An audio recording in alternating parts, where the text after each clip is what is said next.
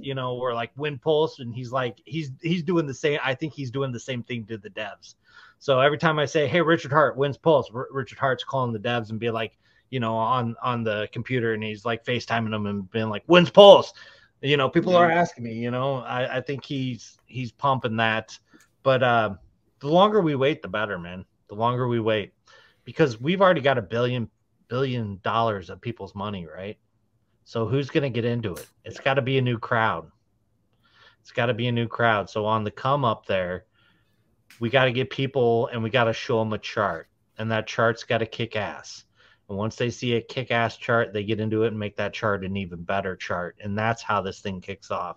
Money. That's all it is. Money. People want to see gains. So just on that, on the launch part too, if the better chart comes from timing a bear market, do you think there's any truth to him doing that, or do you think there's just the legit bugs that, you know, he's going as fast as he can? What team are you on? Team time the market or team fix bugs? I'm kind of, this is my view. I think I want to say that Richard Hart is smart enough to know that time equals growth. And the longer you wait, because delayed gratification is this thing. So the longer we go and the closer we go to the end of the bear market, the more your token coin is going to rise. You know, I want to say that he's smart enough to do that. And he is, because he said those exact words. But then he says, that ain't me. I ain't doing it. So I don't want to be on team Richard holding back. But on the same side, I'm on team, this is the smart thing to do. Either way. So we got a blessing with some bugs. We got a blessing with some code that slowed us down. I think that's a reasonable, you know, I could totally see him using that as an excuse. Oh shit, we got these bugs. We really need to fix them. But hey, everyone, you know, the bear market's not over yet. I'm gonna be the public face. I'm gonna smooth things over. Everyone's so mad. Most people are so mad about it. But I'm gonna take the brunt of all the comments, but I know it's gonna be better for the long term. I could see that too. I could see that being a thing too. Well, people gave him $1 billion, so we need 1 billion more to come into the ecosystem. So if that's the case, we need Richard Hart out there on Good Morning America, Richard out there talking about Financial Times, Richard Hart putting out his movie on Netflix, getting the broke plebs in, showing big ass gains and stuff like that. We need all this to go on. That's what you said. That's what you mentioned too, was the document. So tell people about that. The documentary, you think that might be a reason why they're timing the bear market, or not timing the bear market. They may be timing the release with the documentary release. Is that right? Well, I don't think that it's timing. I think that that's his layout. Like when you were doing the show, you sent me things that you wanted to talk about, right? So that's his layout. This is his game plan to win. Yeah. And he said in there in that video, he's like, wouldn't it be so cool if you didn't hear about, or you got into this a Pulse and you heard about it on like basically on the video, the movie, and then you got into it? Or wouldn't it be so cool if you bought it 90% down and you got into it? That's him making more millionaires in the future. I think that that's Richard Hart setting up for his next project. If you want to know, he's a master. He is. So if he had Hex rose up like a motherfucker, right? Then we have PulseChain and PulseX. Now, if he's got projects over here in the background to do, he's got to rise those up too, because he has to have all that glory story coming in. Look at these people that did this and paid off their houses and did this. I'm such an awesome guy. And that gets him his next 2 billion or 2 trillion, who knows, donations for the next one. So it's the whole stacking of it. And it's building his ecosystem. It's building his empire. It's smart as fuck. Yeah. I'm just thinking too. Couldn't if the documentary released earlier, couldn't they just show all the people? I'm sure they got tons of interviews with Hexicans who have bought houses and all these things we want to show people they can do with this wealth. And then at the end of it, just be like, and you are gonna love this. Richard is working on an even bigger project that's had over $1 billion sacrificed, and now it is going to launch within 2 weeks, something like that, or very soon, whatever the tagline is. And then that's the documentary that wraps, October, November. And then Well, I guess it's still in that timeline that would still be waiting till it's. I mean, do people need to know about it? Does it need to be because it's not even a secret now? So, what would be the logic in saying people need to hear about Pulse from the documentary when we're not sure they would even hear about Pulse if it launched without the documentary first? Because it's the story he's telling. It's the story. All right, go back and remember that Bitcoin movie. What was that Bitcoin movie that's on Netflix? Oh God, there's so many.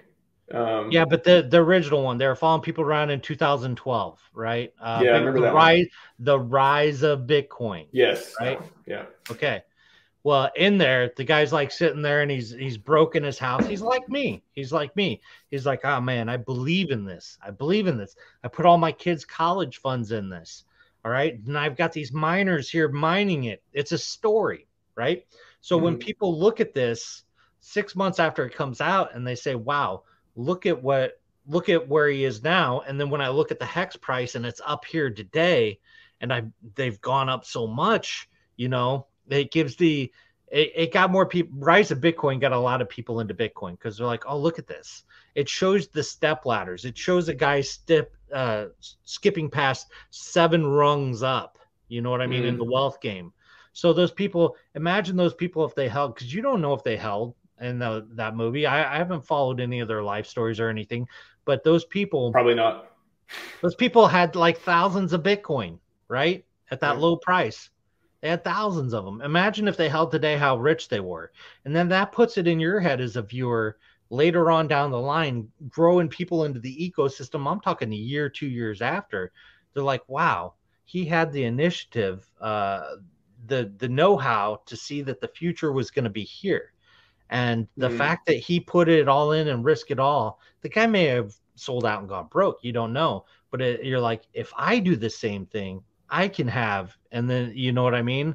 It gets them in. And that's just my viewpoint. I don't think it's going to be like that. I'm more like, what is that guy's name? Oh, shouldn't even brought it up. Trevon James. Do you see him? You watch him ever? I don't watch him too often. I see his tweets every once in a while. But what's up with him? But his take on the whole thing was Richard Hart's going to make it, it's going to end when we're at a low, basically. Like all these people are going to be struggling. Richard Hart's going to be rich. Some people are going to be lifted up that believed in the system, and hex price is going to be at a low at that time. So basically it's going to, like I said, it's a long-term game, not a short-term game where, you know, when you put something on Netflix, if you say, yay, we won, the game's over, right? So you want people to come back in. You're trying to draw people in year, because what if I put out this special on Netflix and said, what if you put out this special when hex was at 55 cents, right? What are people going to do? They're going to Google that shit. They're going to look it up and say, oh, look at this joke. They were 55 cents. They were winning, and look now, it's 5 cents. What idiots, right? You don't want people. That's going to draw people out of your ecosystem. You want to draw them in. So you want to bring them in on a cliffhanger at the bottom and see this guy's, if he doesn't have gains in the next month, he's going to lose his house, you know, and then they can look into the system here like Rise of Bitcoin and see the actual growth. You don't see any winners in Rise of Bitcoin. You see people that put into it and were hard, and stories of their background and everything like that.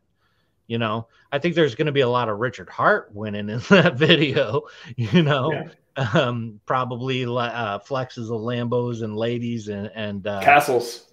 We got castles now. Stuff like that. Yeah. But at the same time, I don't think that they're going to, they don't want it to launch at an all-time high. They want it to launch at a low, which is more the reason to believe that, you know, we might pump up to 10 to 15 to 20 cents. But then we're going to have the fall off before we actually do the rise, you know, that dead cat bounce, so to speak. We're still in the parabola. You got to break out of the parabola to have a dead cat bounce. You got to break out of the trend line to have that dead cat bounce, because it gets everyone invested in it. Like, oh shit, this is going up. We're out of the market. And no market shaped like a V. They're all shaped like you, people. They go down, they stay stagnant, they may have a few, and then they go up. Everyone thinks recovery and our shit's going to look like this right here. Hockey stick. I just, I don't get it. I don't get it. You know, it's time plus drop. You have to have that time.